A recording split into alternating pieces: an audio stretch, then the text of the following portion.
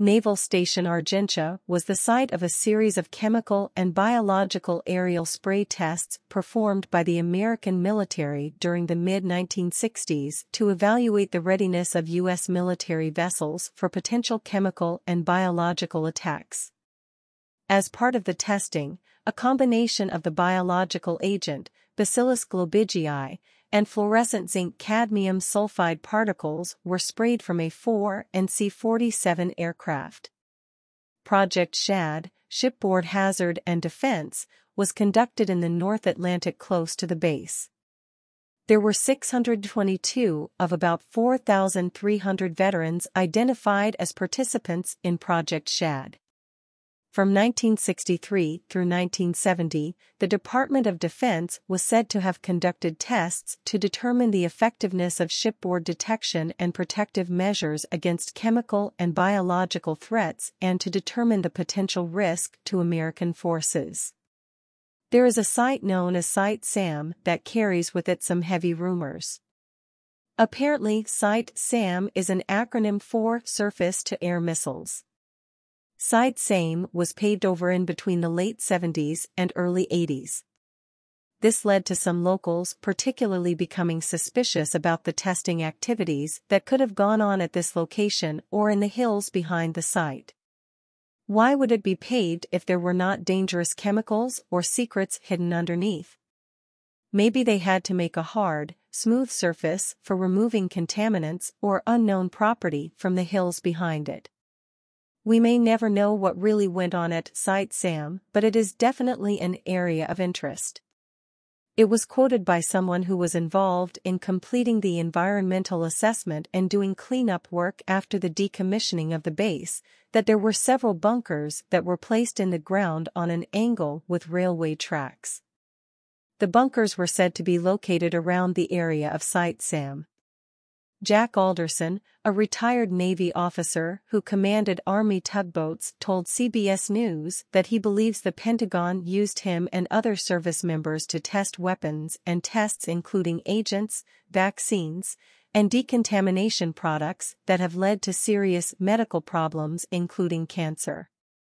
Secrecy agreements can now be ignored by veterans in order to pursue healthcare concerns within the Department of Veterans Affairs, the VA. The VA has offered screening programs for veterans who believe they were involved in Department of Defense (DoD) sponsored tests during their service. The Institute of Medicine of the National Academies has commissioned studies of Project SHAD participants. The first, long-term health effects of participation in Project SHAD was released in 2007 and found no clear evidence that specific long-term health effects are associated with participation in Project SHAD. The second, Shipboard Hazard and Defense 2, SHAD-2, by IOM's Medical Follow-up Agency, MFUA, began in 2012 and as of April 2014 is ongoing. While much about the tests is still classified, the DoD has begun to declassify the information. Medically significant information from 12 tests with 4,300 participants: Autumn Gold, Copperhead, Shady Grove, Eager Bell, Phases 1 and 2, and Scarlet Sage, Fearless Johnny, Flower Drum, Phases 1 and 2, DTC Test 68 to 50, DTC Test 69 to 32, and Purple Sage, has been declassified and released. The tests involved mostly members of the Navy. Current information indicates any medical problems associated with exposure to the substances used in the tests or during cleanup operations would have been apparent shortly after the exposure. Project Copperhead was conducted during January and February of 1965. One of the reasons the test was conducted was to obtain information on the performance of an Aero 14B spray tank jet aircraft weapon system disseminating Bacillus globigii, BG, over the open sea in a frigid, marine environment. 10 trials were conducted and for each trial, the biological tracer BG was disseminated from an Aero 14B spray tank mounted on an A-4 aircraft. A Contactor C-47 aircraft attempted congruent releases of fluorescent particles, FP, just after the BG release. The target ship for the test was the USS Power.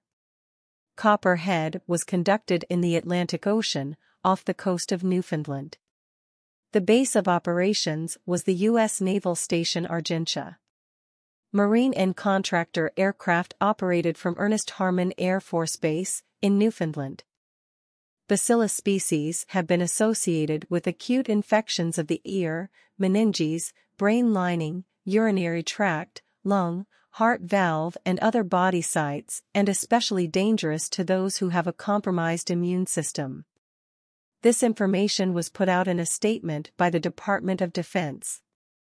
Medical corpsmen on vessels involved in one of the tests say that ship logs indicate an upsurge in upper respiratory tract infections after the test and some cases of nausea, possibly a reaction to BG.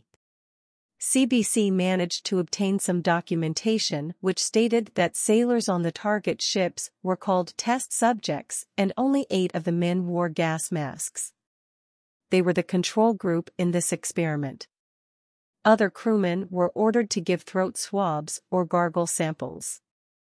After closure of the base in 1994, contamination was extensive, but the extent of this damage was kept on the down low. Landfills in the areas contained lead paint, asbestos, polychlorinated biphenyls, dioxins and furans, heavy metals, petroleum hydrocarbons, and a variety of other wastes. When environmental assessments of the area were complete in the mid-1990s, there was evidence of contamination in ground, soil, and pond water at sites across the base. There was even evidence of leaks from chemical storage tanks and pipelines. Many contaminants, including heavy metals and dioxins, were present at levels considered to be a concern for human health. Assessment and remediation of the site were undertaken by the Canadian government between 1996 and 2002 at a cost of well over $100 million. My question is, why do the Canadian taxpayers have to pay the cost for cleanup and damage done by the Americans? Some individuals living in the Argentia region have voiced the concern that the incidence of cancer in their communities is higher than that of the province of Newfoundland and Labrador as a whole. In the early 1990s, an environmental health assessment was conducted in response to media reports of lymphopenia among residents of the Argentia region. It was reported that the assessment did not find statistically significant increases in the rate of miscarriages, stillbirths, or overall mortality. There was a significantly higher rate of brain and bladder cancer in the region, but the authors attributed that to random variability in a small sample.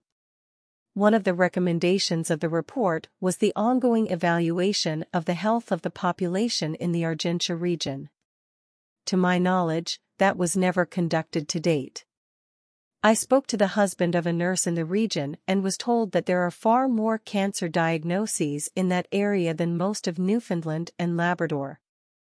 It only makes sense that all the contamination to this once beautiful land is a contributing factor, in my opinion. In an CBC article linked below, an American veteran claims he guarded a secret stash of nuclear weapons in Newfoundland and claims his government would rather see him dead than admit to violations of international law. His name was Almond Scott and he worked as a guard at Naval Station Argentia between 1963 and 1965 and claims that years before the Canadian government allowed nuclear weapons on Canadian soil, he was guarding them at a secret weapons lab in Placentia Bay. Scott, who is now deceased, claimed the cancer that ravaged his body was caused by his assignment of guarding the secret weapons. Apparently, the U.S. government refused to help him and would not give him his own service records. Maybe this was because they would then be admitting to the Canadian government that they had nuclear materials on Canadian soil without informing them. Scott was quoted as saying it was a different time. We did our duty, and we didn't ask questions. Scott had top-secret clearance, and it was his assignment to guard the heavily barricaded weapons laboratory. What this weapons laboratory is or where it was located is a mystery. Of course, the U.S. government denies that there is proof Scott was exposed to nuclear material at Argentia. The Department of Foreign Affairs told CBC that any questions about nuclear weapons at Argentia would have to go through the Access to Information Act. It has been documented in official reports that certain areas are known to be brownfield land, which means real property, the expansion, redevelopment, or reuse of which may be complicated by the presence or potential presence of a hazardous substance, pollutant, or contaminants. In the book U.S. Nuclear Weapons in Canada, it mentions that there were nuclear weapons stored at Argentia. It also states that nuclear weapons were delivered to the base when Captain Tarleton was commander. Supposedly, nuclear weapons were stored at the base from February 1968 to June 1970. Edward Hallett, who writes the Bond Papers, reported as follows. During the Cuban Missile Crisis, complete nuclear weapons were deployed to Argentia. This is one of the major facts that led the federal government to negotiate an agreement with the United States specifically governing American nuclear weapons deployments to Argentia. At other times, nuclear weapons components were there. That is, the base housed everything except the cores of fissionable materials that would produce the atomic explosion if the thing worked properly. What do you think of all of this? Can we blame the Americans for the cancer rates in Newfoundland? Argentia wasn't the only base the Americans had constructed on the island of Newfoundland and Labrador. There were several bases constructed, and all of them left contaminants behind when they left.